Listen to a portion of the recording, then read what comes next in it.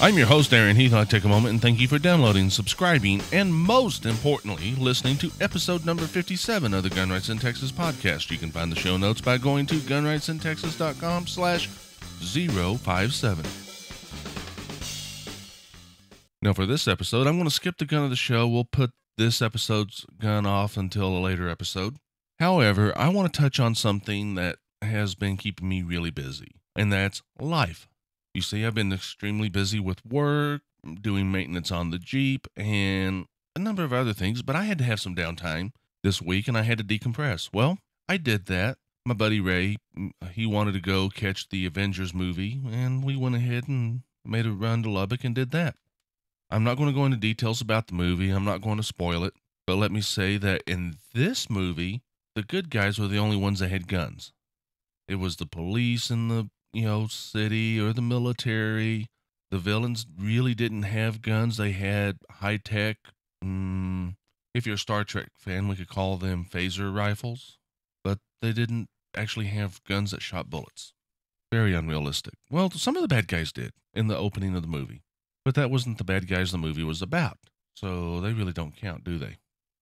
But anyways, the point of it is, the movie kinda pushed a gun control utopia type position, and at the same time it really didn't say anything about gun control. It was just, oh yeah, in our movie only the bad guys at the very start are going to have guns and the good guys throughout the movie will have guns.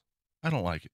Other than that, well, I'll let you make your decision on the movie. I thought it was a good movie though.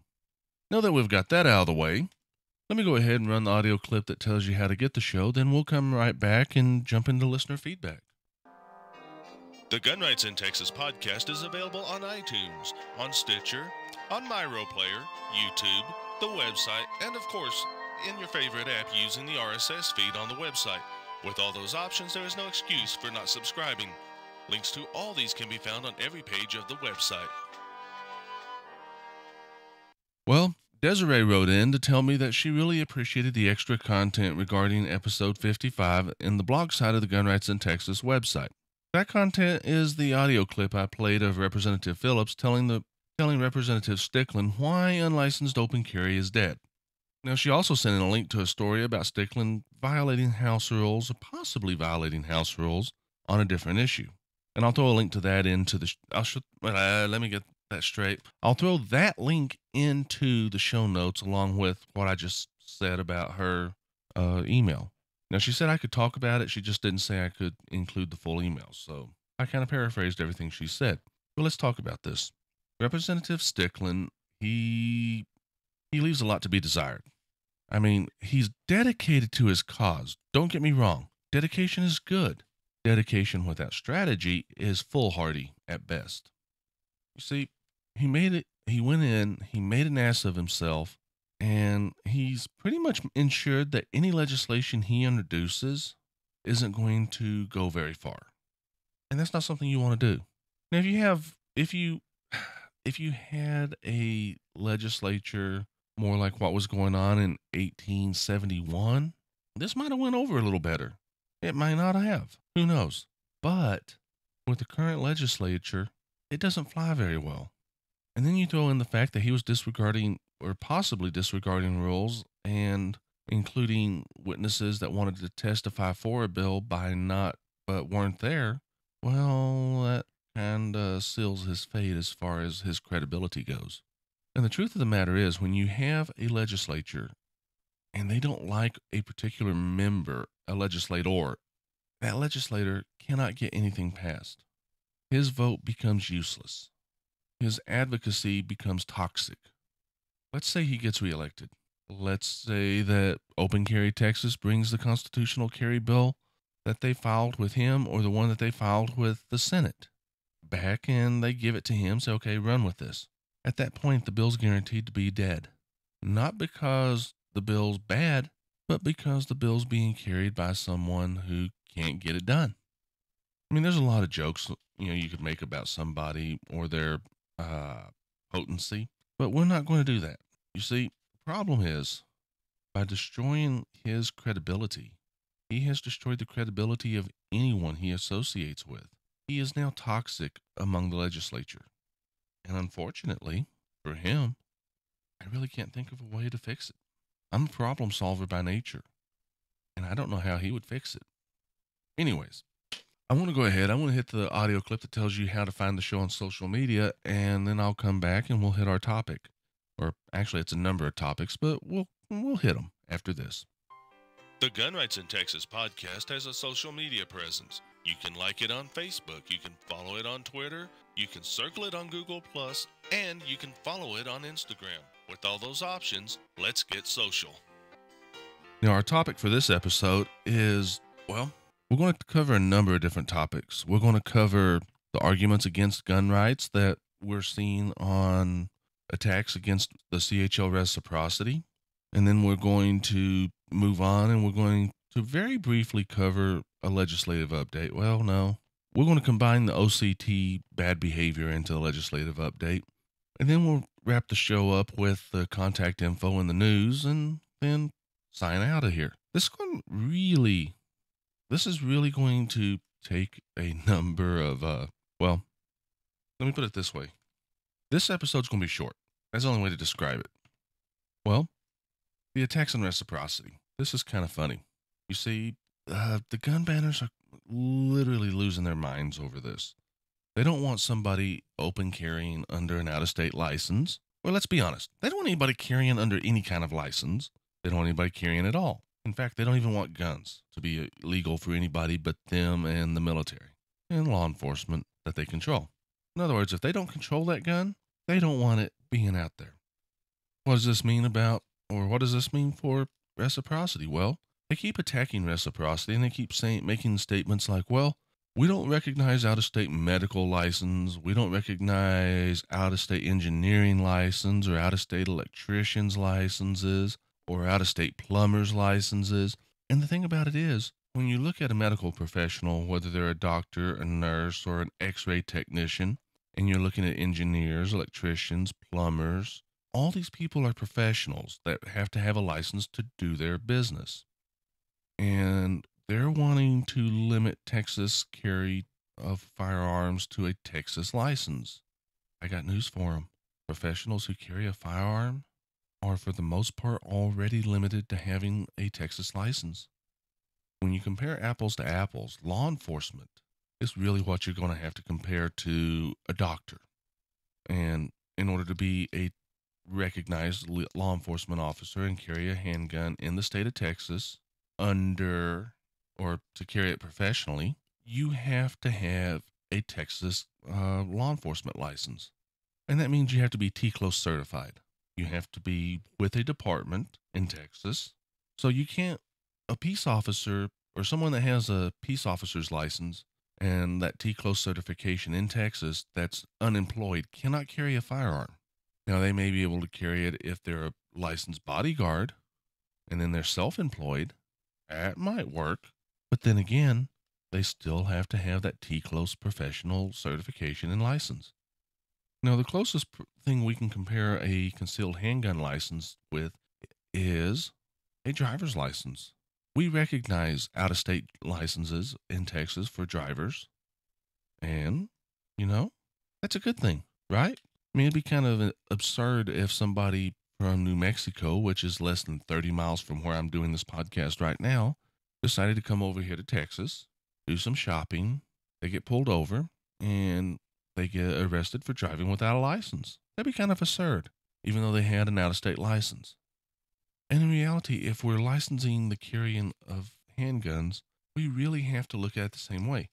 In all honesty, when they start making these arguments that we license doctors, we need to throw it back at them. Well, we already licensed the professional carrying of arms. However, if we really want to change the CHL, let's move it where we recognize all state licenses to carry.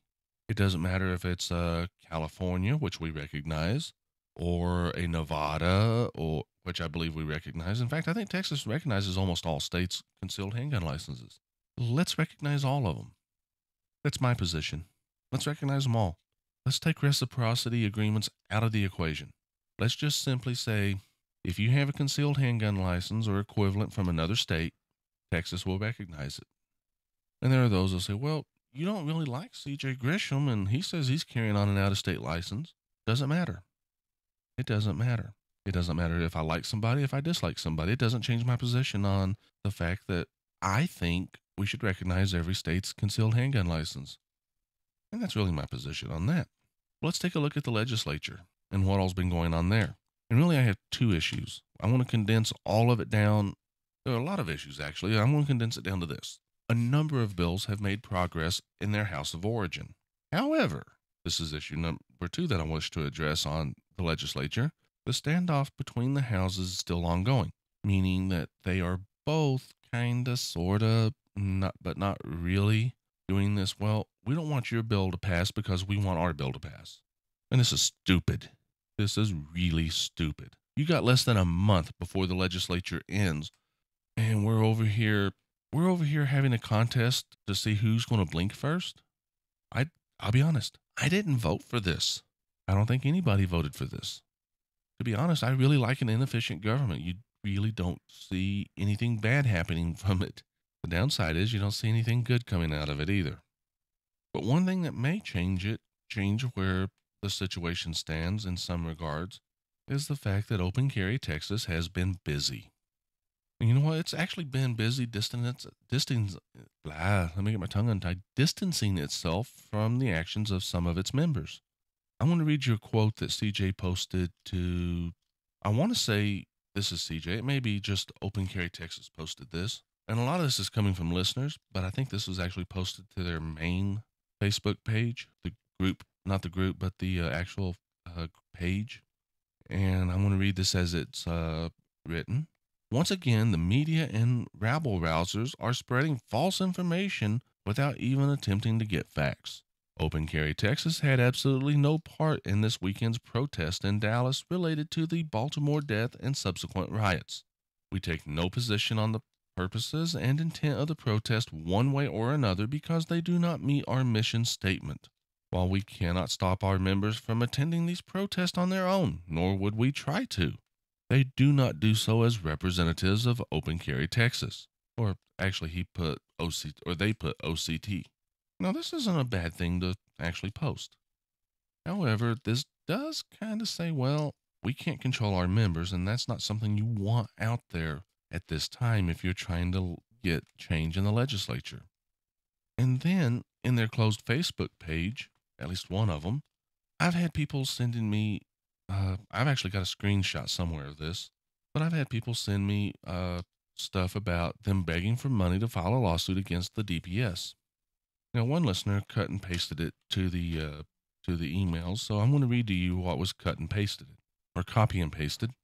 If a group of us sued DPS, would you be willing to help? We have an attorney that will work on contingency, but we need $4,000 up front for paralegal and filing fees.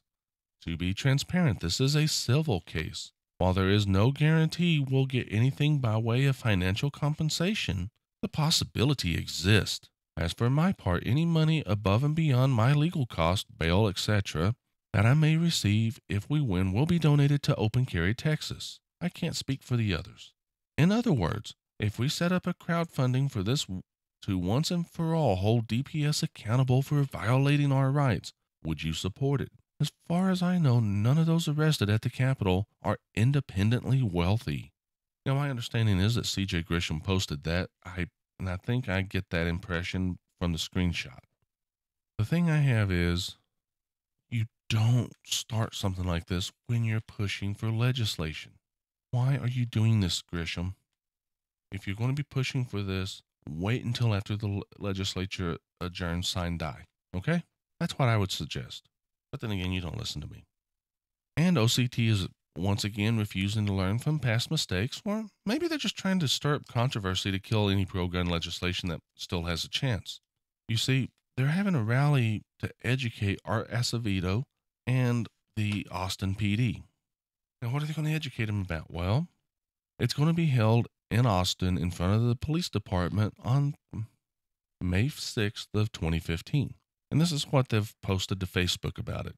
Austin Police Chief Art Acevedo is at war with gun owners. He has testified several times against bills that return more gun rights to Texas, or to Texans. He has called gun rights activists extremists, called them hate groups, and compared them to the KKK and Black Panthers racist groups. He has been quoted as saying laws designed to force law enforcement to respect constitutional rights of citizens is akin to the death of common sense. He has openly encouraged citizens to report their neighbors who own modern sporting rifles. Enough is enough. For 2 years, gun owners have proven there is nothing scary about open carry. It's time Chief Acevedo wised up and started respecting and protecting our rights, not his rhetoric. We're not asking, we're demanding it. Okay? Or in other words, we're going to stomp our feet and hold our breath until he changes his way. The problem with that is you either pass out or you give up. You see, he's not going to change his ways. He's dyed in the wool. He's said as an anti-gunner, he's going to continue to act this way. And there's nothing you can do about it. Why are you going to waste energy and time and effort to do this rally while the legislature's in session in the same city that the legislature's in session in while you're trying to get bills passed? All you're doing is giving the other side ammunition. You're giving them something to take to the people that may go one way or the other, or maybe people that are currently going your way that with the right nudge might go the other way. You're giving the anti-gunners something to go to those people and say, look, this is why you need to support our position. And they may just do it. We've got less than a month to get legislation passed. We don't have time to go back and fix something. And yet, OCT's trying to do this? No, this isn't helping unless maybe you're trying to help the other side. Once again, this is something you don't do while the legislature is in session, and you definitely don't do it in the legislature's hometown. You do this after it's adjourned, sign, die, okay? Or you don't do it at all. But no, OCT wants to do it while the legislature is in session in order to help the anti-gunners sway the people that can be swayed. That's all there is to it. They may not intentionally be doing it for that reason, but that's really what they're doing. And then they go and they prove they can take the wrong approach and have no real knowledge of the issues in front of them. And the reason I say this is because the Brazoria County admin for OCT posted a police encounter on YouTube. Actually, I think he posted it somewhere, and then one of the other OCT admins went in and changed it up and then put in where they're begging for money in the video playback. And they can't even do that right.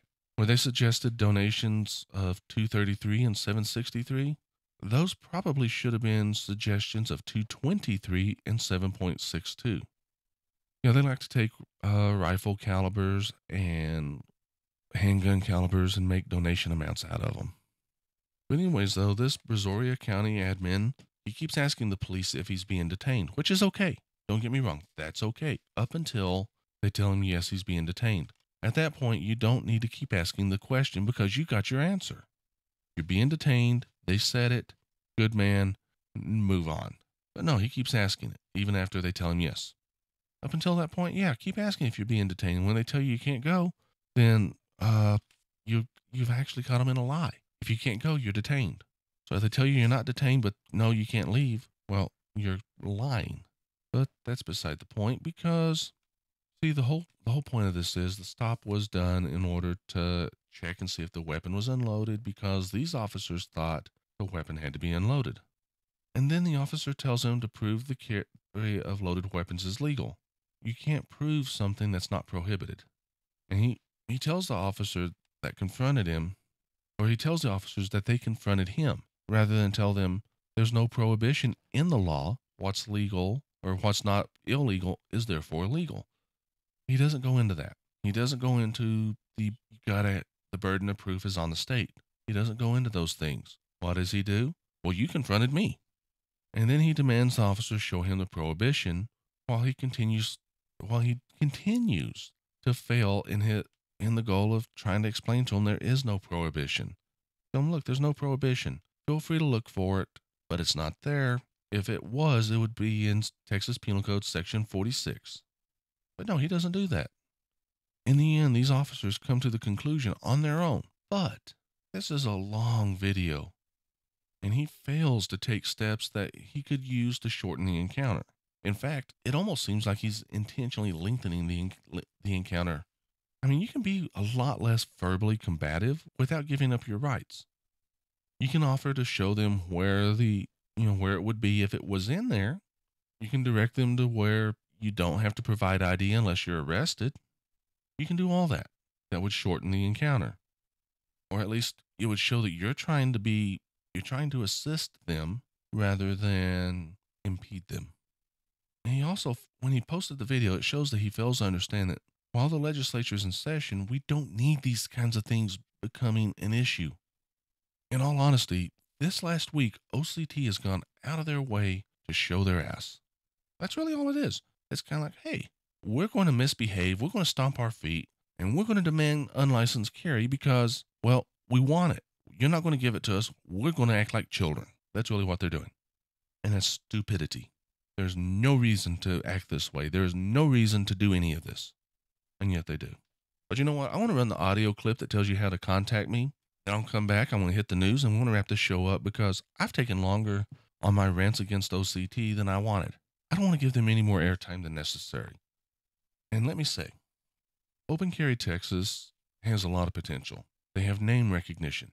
If they really worked on the PR side of things, they could do a lot of good. Unfortunately, they figured out that they can get all the attention they want by giving us bad publicity as gun owners. Every time somebody in the press wants a example of a gun owner that's going to act the way that fills out whatever stereotype they're trying to push at that moment, all they got to do is look through the different open carry groups, including Open Carry Texas, Open Carry Tarrant County, Come and Take It, Texas Carry, and Texas Carry to a lesser extent, because Texas Carry's actually been behaving themselves during the legislative session for the most part, or Texas Gun Rights. And you know what? After we come back from the contact info, and before I start the news, I'll touch on that. If you want to contact the podcast, please send email to Aaron at gunrightsintexas.com, or you can leave a comment on the webpage, which is gunrightsintexas.com. However, if you want to leave a voicemail and be featured on the show, then please do so by dialing 409-292-6736. I've been contacted by people in a number of instances about they want to be taken off of a mailing list. They don't want to get emails. They don't want to get snail mail. I don't know which one it is or if it's both, but these people are contacting me because apparently they're getting information and the first thing they can find when they start looking for gun rights in Texas is the podcast website. So they assume it's me that's sending this stuff out, and it's not. You see, what they're getting is from TX Gun Rights or Texas Gun Rights. And I've returned emails, I've returned phone calls, and the truth of the matter is this. Texas Gun Rights has no affiliation with Gun Rights in Texas. Gun Rights in Texas has no affiliation of any kind, official or otherwise, with any of these organizations that are out there. I may direct you to an organization, I may suggest an organization, but we're not affiliated with them officially or otherwise. I consider Charles Cotton to be a friend. He's a member of the NRA Board of Directors. He's pro bono legislative counsel for the TSRA. He's the head of the Texas Firearms Coalition. But that's the extent of it. I consider him a friend. He has no control over the show other than he speaks, I listen, and I consider what he says. But if I don't agree with that position or I don't think I need to go the route that he's suggesting people go, I don't. When it comes to legislation, I'm all for saying, yeah, listen to Charles Cotton because he's got a lot more experience than I do, or listen to Alice Tripp because she has a lot more experience than I do. And they're the ones in the trenches. They're the ones at the legislature saying, these are our bills, this is what we want. They're the ones that know how to get legislation passed. And I have no problem directing people to them. And this Texas Gun Rights, I had no knowledge about them. I did a little research. Their domain was registered in 2013, and it looks like they're a state subdivision of, wait for it, the National Association for Gun Rights, or NAGR. Now, for those of you who don't know, NAGR is Dudley Brown's little organization, and, you know, Dudley Brown's not exactly somebody that's really popular for a good reason. He's got a lot of name recognition. And you can go to the Second Amendment Foundation. You can go to Students for Concealed Carry on Campus. You can go to a lot of gun rights organizations and find where they're saying, hey, this guy, he's a liar. I mean, I'll straight up say it. These organizations show where the National Association for Gun Rights, Dudley Brown, have actually gone out and tried to claim credit for others' work that he had nothing to do with or he even tried to kill. Kind of like somebody or a group here in Texas. But this isn't the end of it. You see, I will try to help anybody that's on these mailing lists get off. I don't see it happening, but I will call Texas Gun Rights out on it. And if Texas Gun Rights is sending emails out to people, make sure you include that unsubscribe link because that's kind of a requirement. Also, go to the trouble of providing information for somebody to unsubscribe from your snail mail list if you have one. That's all. But in the news, in the politics category, good Lord, my tongue is still tied. We're going to go with an old standby, Moms Demand Action and Kroger. You see, they don't seem to have learned from their previous failures in this effort, so they're going to try another boycott, which I don't think the old boycott had ever been called off. So I guess this is a double boycott now. Instead of buying something, you're not going to buy something from them twice. That don't make no sense. Moms Demand Action doesn't make no sense. Coincidence? I think not.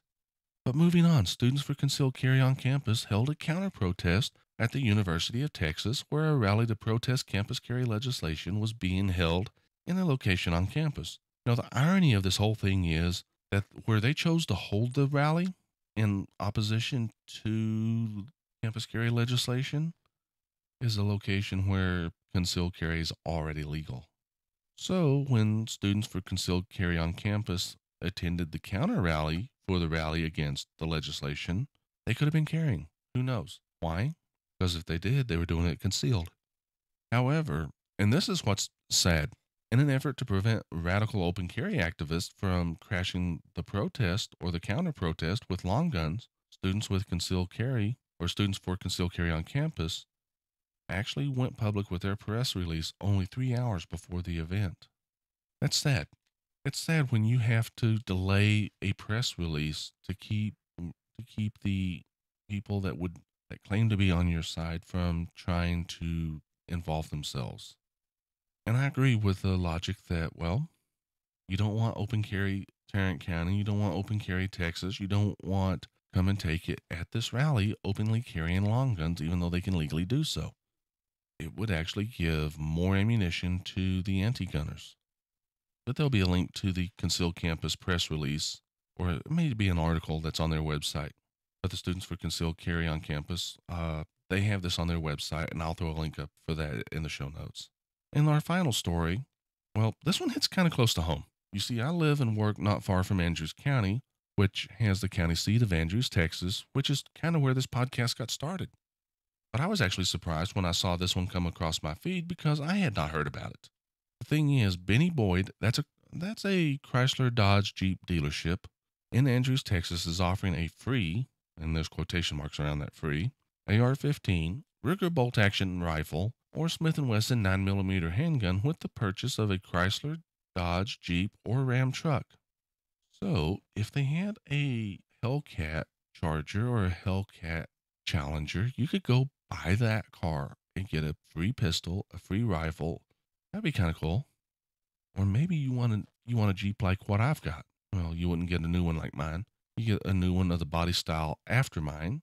Maybe you want a new Jeep of the newer body style than what I've got. Guess what? You could get a new rifle or a new pistol. And it's kind of cool that it's hitting this close to home. It's kind of uncool that I didn't know about it until I was going through my feeds for the show notes. If anyone from Benny Boyd is listening to this podcast, do me a favor. Advertise this on TV more, because when I have to get something from my San Antonio about one county south of me, there's something wrong. But hey, good job. And let me say that in the article, they do point out that you have to be legal to purchase the handgun, and they're not selling or to purchase the rifle, and they're not selling them or not giving them away at the dealership. They're actually doing this promotion in conjunction with Gbos and Andrews. And Gbos and Andrews is an FFL, so you buy the vehicle, you get the gift certificate, and if you're ineligible to legally own a firearm, I think they give you $500 cash. But in the end, that's kind of a cool thing. I like it. I like it a lot. If I didn't already have a Jeep, I might be tempted to go buy a new one just for that. Maybe not. I got enough rifles. I got enough handguns. Or do I?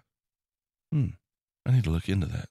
Just kidding. Hey, anyways, let me just say it's been fun. I'm going to wrap this episode up, so please stay safe and carry responsibly. Thank you for listening to the Gun Rights in Texas podcast. Please leave a review on iTunes or send feedback to the host. Your input will be used to improve the show. Stay safe and please carry responsibly.